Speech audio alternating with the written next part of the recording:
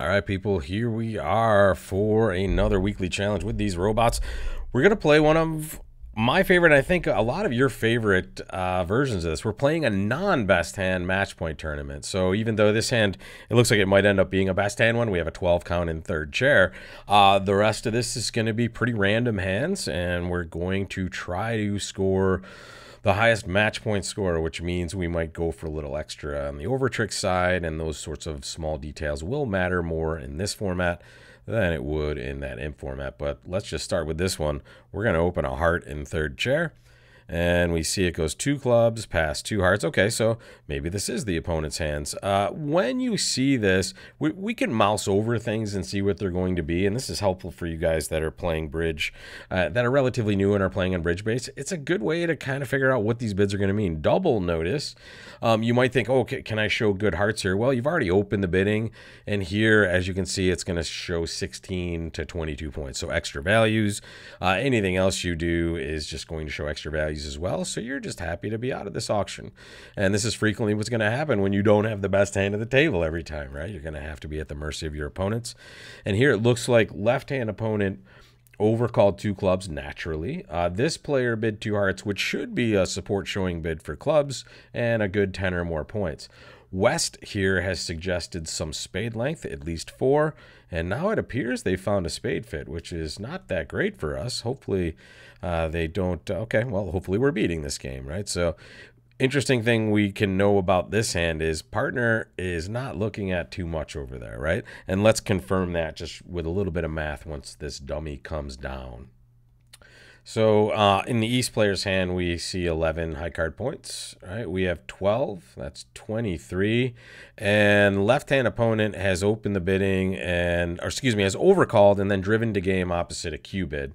So let's give them, you know, about 14 points, which is about what they're showing to kind of force the game when partner's a passed hand, right? They know their partner can't really have 12 or more points. The most they can have is 11, so we expect them to have at least 14. What does that leave for our partner? You guessed it, folks, not very much. So let's think about the rest of this hand. We're going to win the king, first of all, so let's just do that now. Well, I guess we're not going to win the king. Wow, did the opponents miss a slam here? This is ridiculous. So they're void and diamonds to our left.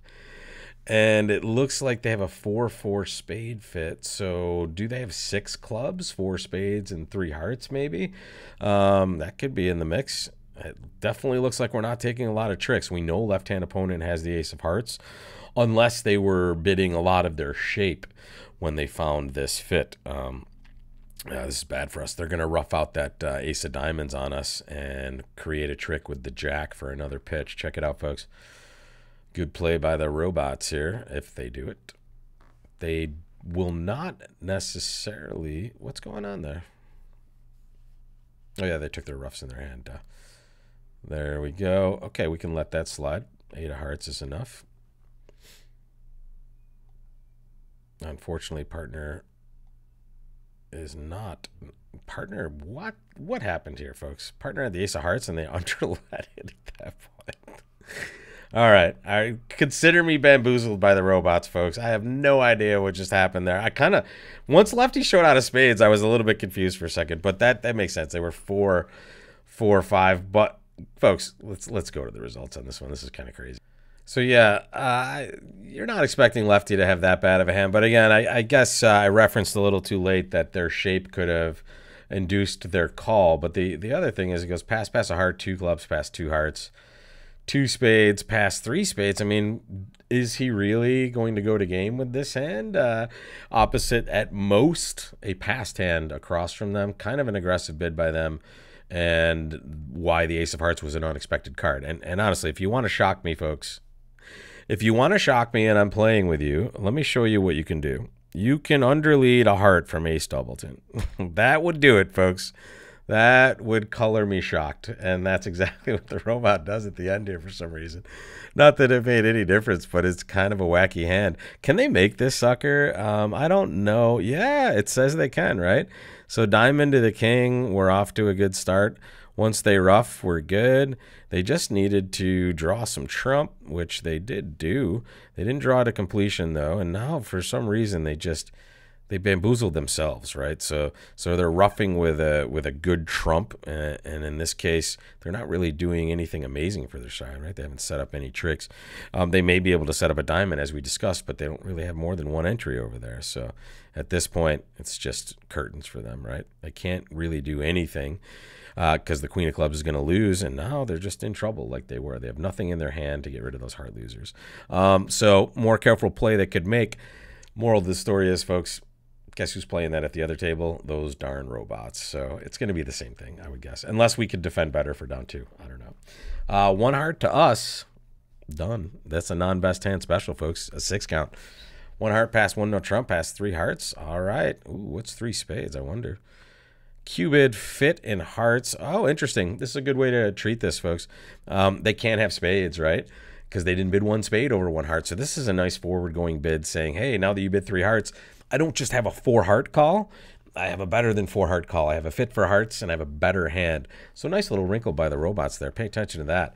Maybe pop that into your own system just for ease of use. All right, let's take a peek here. I mean, the 3 spade bid is certainly showing some sort of control, but I'm okay leading through that strength towards partner. The other possibility is the jack of diamonds here, maybe trying to get a rough. I mean, that's not beyond the realm of possibility either if we're trying to be somewhat aggressive. Who knows? It's a guess usually. I'm going to leave the 10 of spades. Maybe we can get partner or rough over there. The jack is not necessarily the card we want to see there.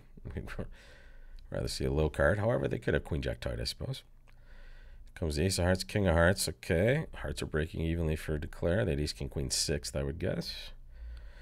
8 of diamonds by partner. I wish we could take that to the bank to mean something. We have no idea. Here comes another spade.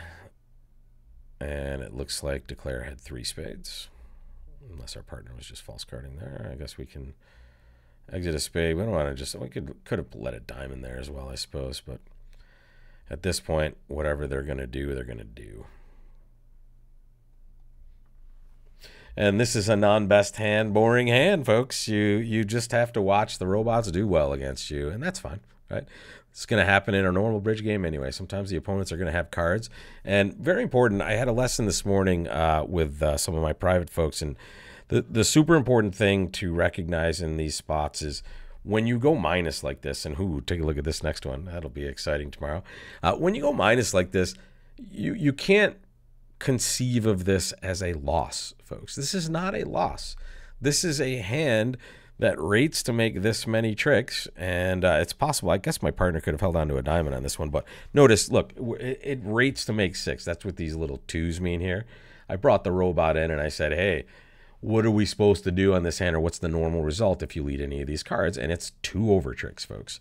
So what this means is we went minus 480. Oh, we lost. No. You achieved par, or what we expect to be par, through normal bids by your other players that are playing this hand and scoring against you.